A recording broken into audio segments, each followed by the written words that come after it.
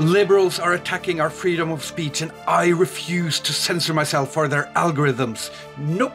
There's no twist here. I'm talking about literal neoliberal capitalists letting corporations like Google and TikTok rule our debates. Conservatives yell about freedom of speech, but we all know they just would like the freedom to be bigots while burning books and banning education. But in order to criticize them and show their political heritage, we have to call followers of Benito Mussolini Fashonistas in order to evade the algorithm. Fashonistas, you get it? Like when I got a TikTok video instantly banned for using the popular nickname of the National Socialist Workers' Party of Germany. This isn't acceptable. Freedom of speech is too important to be left to corporations or government. Platforms of speech needs to be controlled by us all. I, for one, will call a spade and refuse to say not see instead of not.